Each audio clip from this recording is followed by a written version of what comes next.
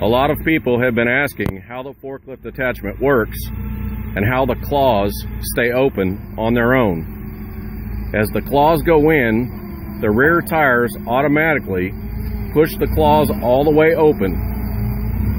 When they're in the open position, you can then lift the vehicle, and the weight of the vehicle is what keeps the claws open. Then you simply pull or push the vehicle to wherever it needs to be located.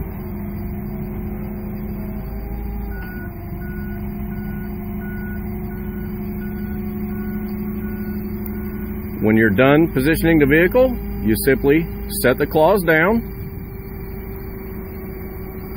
and as you back out from the vehicle, the claws will automatically open, assisted with the springs.